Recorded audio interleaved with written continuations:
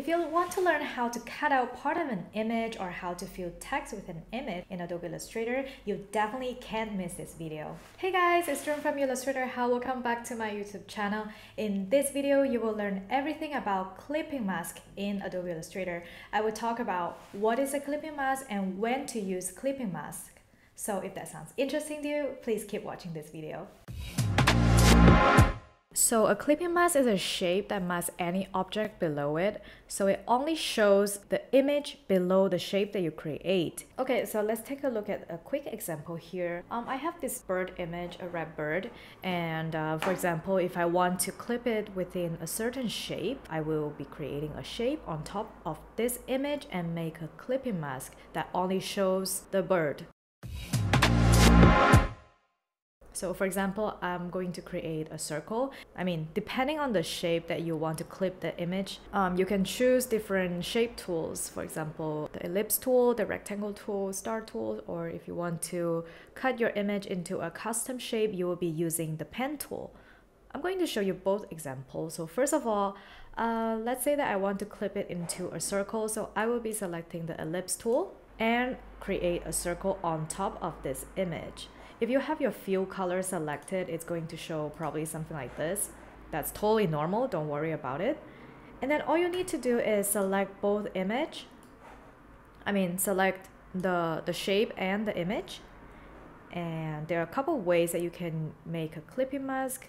If you're using the latest version, you have the make clipping mask option on the quick actions, the properties panel. Otherwise, you can right click and choose make clipping mask. Or you can use the keyboard shortcut Command and 7 to make a clipping mask.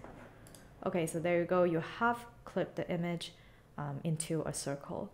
If you want to adjust the area that's visible, you can double click and then move around to adjust the area. And once you have adjusted your area, simply double click again outside of the clipping mask and you'll be back to the normal mode. How about if you want to cut this image into a custom shape? In this case, you'll be using the pen tool. I'm going to just show you a quick example here. So select the pen tool. If you are not familiar with the pen tool, you can watch my video talking about how to use a pen tool in Adobe Illustrator. And anyways, I'm just going to create a random path here to cut out the bird image like this. And if you want to see the path, you can always choose the fill color and then exit. Choose the selection tool and select both and use the keyboard shortcut. That's my favorite method since it's faster to make a clipping mask. There we go. Besides cutting an image into a custom shape, you can also use the clipping mask to fill text with an image in Adobe Illustrator. So I'm just going to show you a very quick example here. So if you want to fill text with an image in Adobe Illustrator, all you need to do is add text and then create a clipping mask. Select Type tool, go ahead and add text to Adobe Illustrator. I'm going to type text and then I'm going to obviously resize the text and make it depending on what part of the image you want to show on the text, you can adjust the position. Obviously, you can directly select both and then create a clipping mask. However, I do recommend you to make the text an object before making a clipping mask. So go ahead and select the text and create a text outline using the keyboard shortcut Shift, Command, and O. Obviously, you can also create an outline by right-clicking on the text and choose Create Outlines. And another step that you need to do is select the text, go to Object, and choose Compound Path and Make, or use the keyboard shortcut Command and 8. You wouldn't see the text right now. You can add a few colors so then you see where you are moving.